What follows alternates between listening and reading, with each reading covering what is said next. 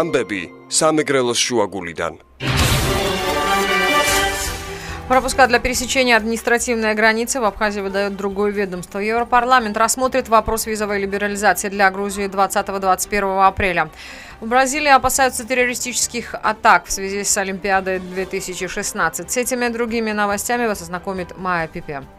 Председатель республиканской общественной организации «Кьяраза» Дмитрий Дбар считает непродуманным изменения в закон в ходе диалога между властью и оппозицией на площадке Общественной палаты. Дбар высказал опасения, что введение в действие закона губительно скажется на безопасности государства. С 1 апреля вступила в силу новая пропускная система для граждан Грузии. Теперь пропуска выдает МИД, а не СГБ. Я считаю, что это в корне неверное решение, отметил он.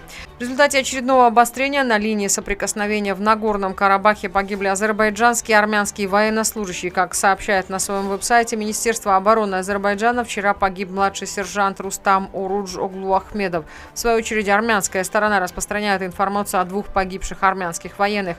По информации местных СМИ, 15 апреля в результате действий азербайджанской стороны погибли Манвел Григорян и Гамлет Хаджаян. Стороны обвинили друг друга в нарушении режима прекращения огня.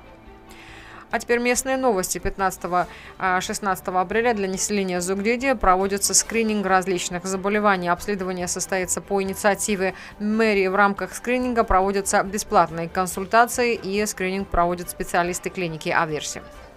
Комитет гражданской свободы, правосудия и внутренних дел Европарламента рассмотрит вопрос визовой либерализации для Грузии 20-21 апреля. В повестку дня заседания комитета внесена законодательная инициатива касательно изменения в регуляции Европарламента и Совета Евросоюза, которая предусматривает перевод Грузии из первого приложения регуляции во второе приложение. После комитетских слушаний вопрос будет вынесен для утверждения на пленарное заседание.